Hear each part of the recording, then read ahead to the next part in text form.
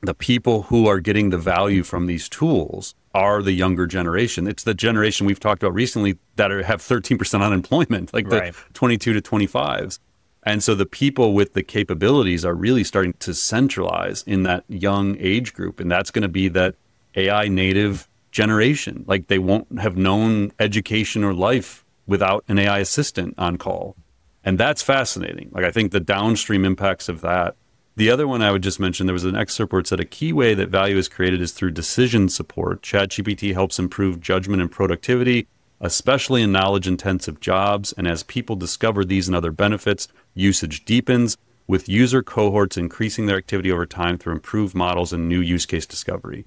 The one thing I thought about here, Mike, that just keeps coming back every conversation I have, whether it's basketball on Thursday nights or just meeting with friends who are in corporations or talking when I go out and do presentations, meeting with executives, the lack of awareness and usage of reasoning models is shocking to me still. Like people who have never done a deep research project.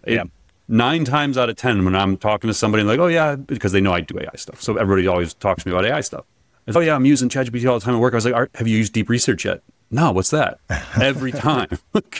And I'm like, dude, you got to go do it. And I'll give them like, hey, run this prompt. Like you have to try it. It'll change your perspective on all of this.